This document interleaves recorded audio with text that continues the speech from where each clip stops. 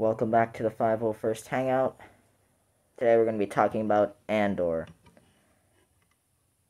So the first 3 episodes were released in mid-September, and we've gotten 5 episodes in total, and I'm just going to be talking about the good, the bad, the ugly of the show, and my thoughts on it as a whole, and why it is one of the best things to come from Disney Star Wars. We're talking about the bad stuff first, and what most people are saying is that it's slow.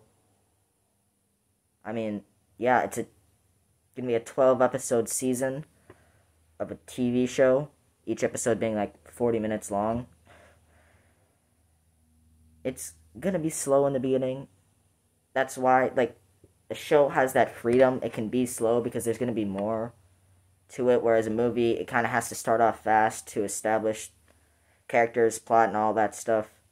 Because somebody was comparing the first 15 minutes of the first episode of Andor to the first 15 minutes of Rogue One, saying that so much happened in the first 15 minutes of Rogue One compared to the first 15 minutes of Andor. First 15 minutes of Rogue One had so much in it because it's a movie. It has to establish so many things early on, whereas a show can do that spread out because there's going to be more after that, and it's going to have more runtime, so it can do more and more stuff. So, yes, it's going to be slow. Now that we got the bad stuff out of the way, let's talk about the good stuff. And let's start that with the show itself. It's not only about Andor, which is a character that had little backstory to begin with. It's also about the beginning of the Rebel Alliance. And I say the Rebel Alliance because I want to say the beginning of the rebellion is way early on, because we saw in Bad Batch that Saw Gerrera had already started to form some resistance. And that was really early on. So it's not the beginning of the idea of rebelling, but it's showing the beginning of the Alliance, which we see the formation of the Alliance in Star Wars Rebel TV show, but we're going to get more of the making of that in this. The show is also obviously made for an older audience of Star Wars fans. We're tackling some mature themes here with politics and the right and wrong, and I mean, there's a kid writing a manifesto in a Star Wars show.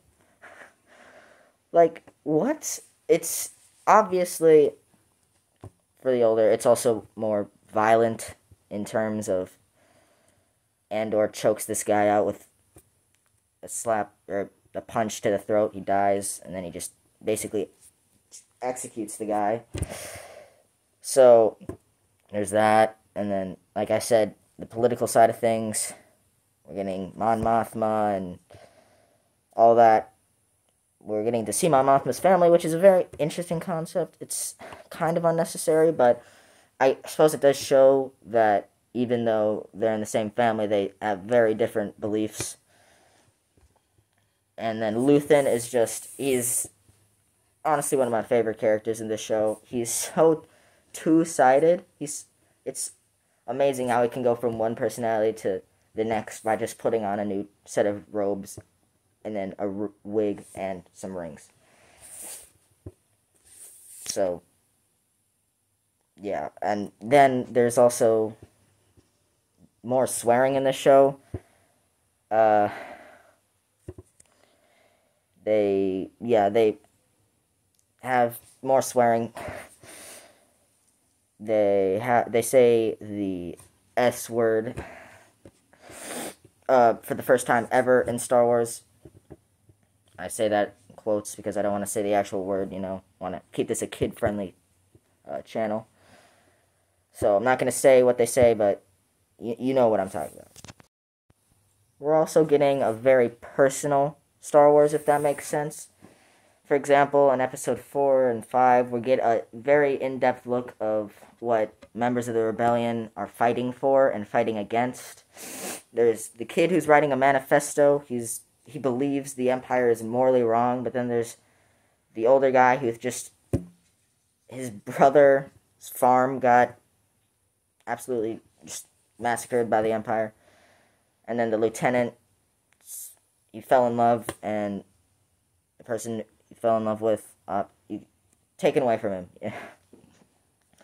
Very personal stuff, and Andor's just there for the money.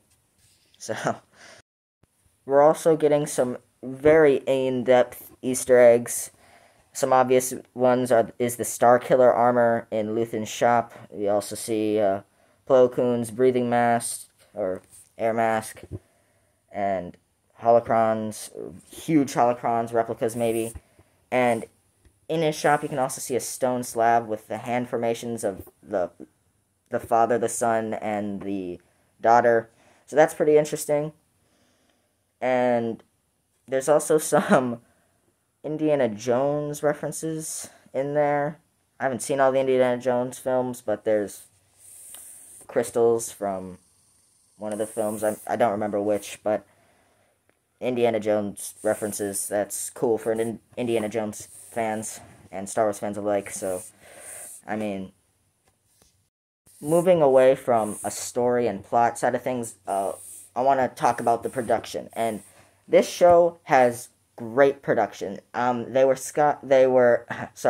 they were shot in the hills of Scotland or wherever, Europe, beautiful place. I wouldn't know. I haven't been there, but the show makes it look so amazing.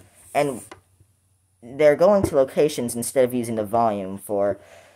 If you don't know what the volume is, it's what they use on shows like Obi-Wan, The Mandalorian, Book of Boba Fett. It's just this giant ring of screens that show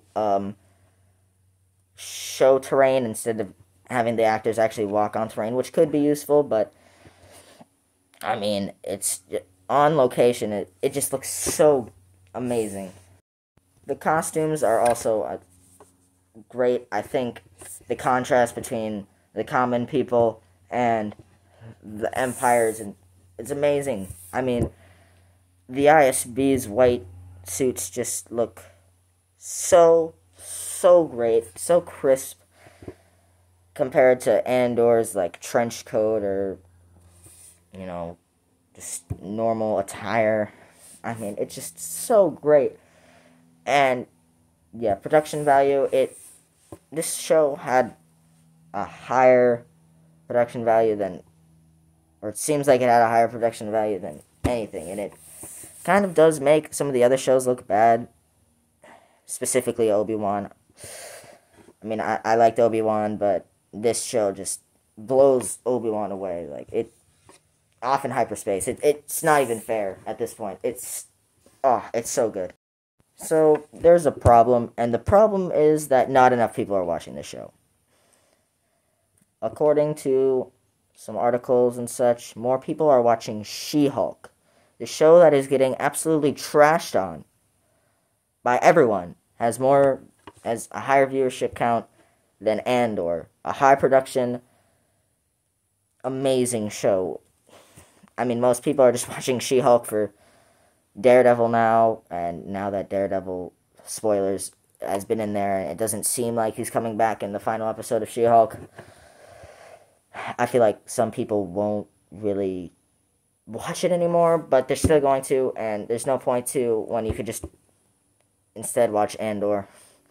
You'll enjoy it more than She-Hulk if you're a Star Wars fan and you just haven't been watching it. You should watch Andor. It is so good. So yeah, I just want to make a quick video on Andor, and it has, hot take, been probably the best Disney Plus show so far.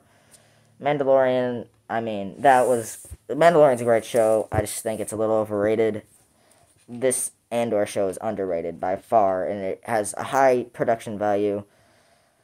I don't know, maybe I should rephrase from saying it's the best, but it's definitely one of the best, if not the best. I mean, come on now. That's about it. Later, nerds.